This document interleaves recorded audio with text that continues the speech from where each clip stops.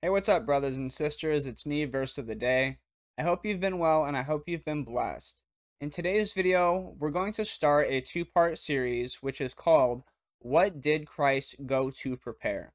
And in this specific series, we're going to hinge on Luke chapter 14 and Matthew chapter 25. So in video number 1, we're going to look at Luke chapter 14. So let's look at verses 2 and 3 of Luke 14. It says, "In my Father's house are many rooms. If it were not so, would I have told you that I go to prepare a place for you? And if I go and prepare a place for you, I will come again and will take you to myself, that where I am, you may be also." So the popular belief in the 21st century for Christians is that Christ went to go to prepare a room for us in heaven so that when he comes back to gather the church in the rapture, he will have a place to put us.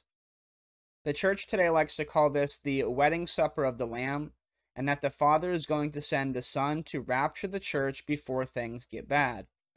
However, there are so many glaring problems with this theology. I actually had to quit going to some churches because it was leading so many people astray. First, it needs to be said that Christ only returns one more time. This can be found in Hebrews chapter 9, verse 28. He doesn't appear in the clouds to take his favorite Christians to heaven for the wedding, while the rest of his church, often dubbed the tribulation saints, are left to suffer and die at the hand of the Antichrist.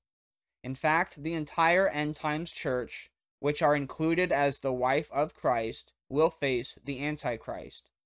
Paul tells us in 2 Thessalonians chapter 2 that the coming of our Lord and our gathering together to him will not occur until the man of lawlessness is revealed first, the son of destruction, who exalts himself above God. Secondly, the wedding supper of the Lamb does not happen until the end of the tribulation period. In Revelation chapter 19 it says, starting in verse 7, "Let us be glad and rejoice, and give honor to him, for the marriage of the Lamb is come, and his wife hath made herself ready." So in verse 7, the wife has made herself ready. The wife of the Lamb is the church. Therefore, the wife does not make herself ready until Christ is about to return in the clouds.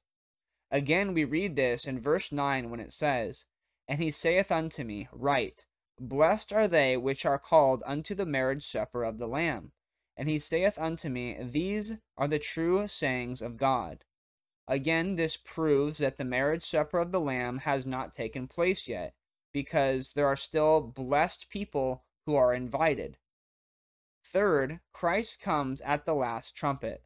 The church cannot be raptured out of here before the trumpets even start sounding off.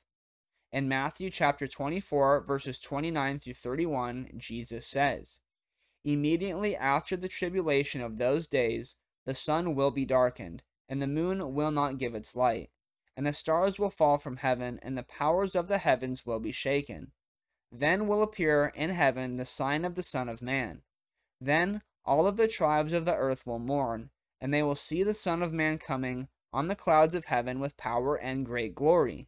And he will send out his angels with a loud trumpet call, and they will gather his elect from the four winds, from one end of the heavens to the other." To prove that it's the last trumpet, we need to look at 1 Corinthians chapter 15, verse 52.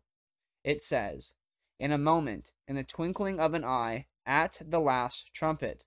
For the trumpet will sound, and the dead will be raised imperishable, and we shall be changed."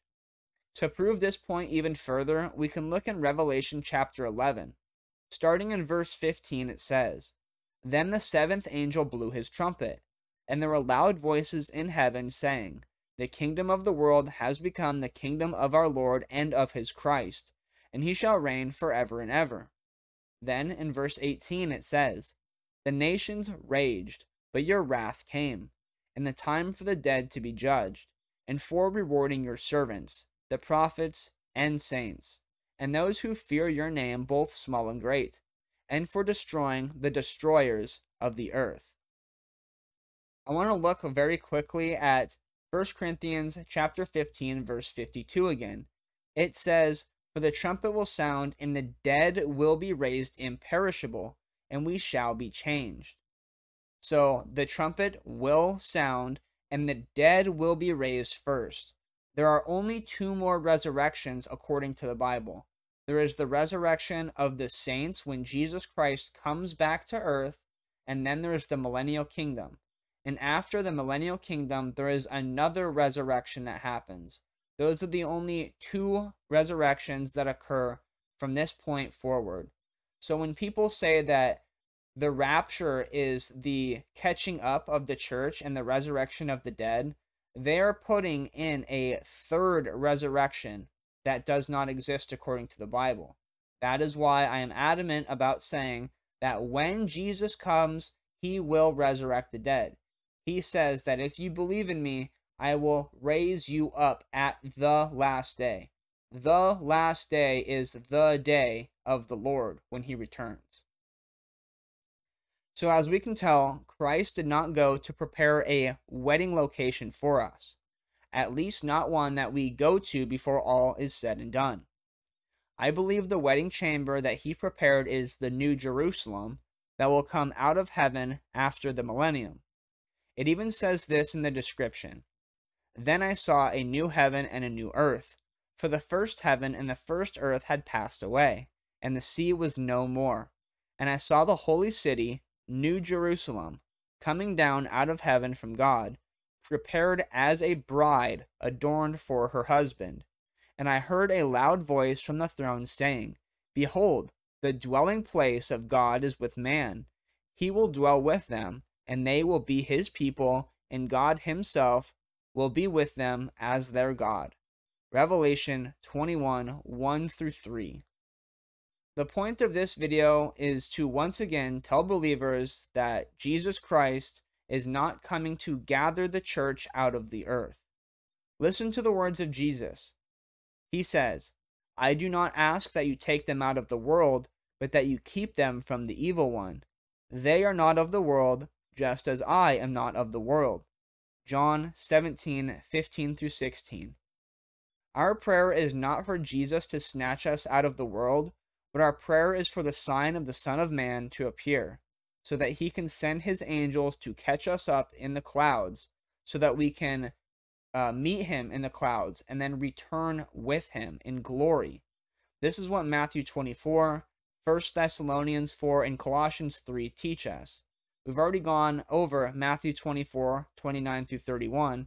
So 1 Thessalonians chapter 4, verse 14 says, For since we believe that Jesus died and rose again, even so, through Jesus, God will bring with him those who have fallen asleep.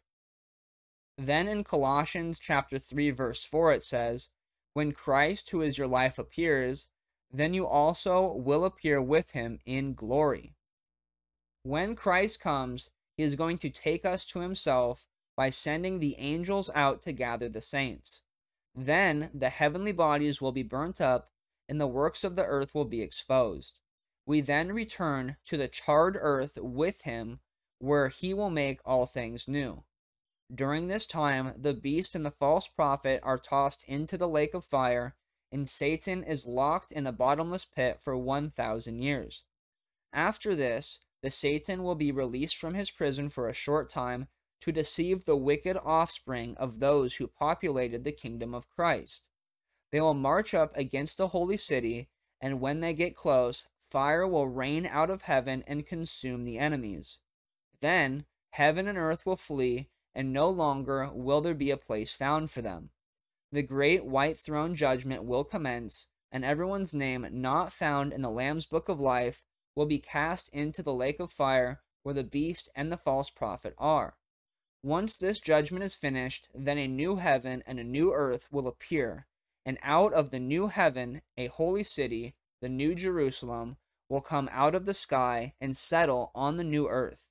And here we will live forever with our God in peace and harmony for eternity. The New Jerusalem is what I believe Jesus Christ is going to prepare for us right now.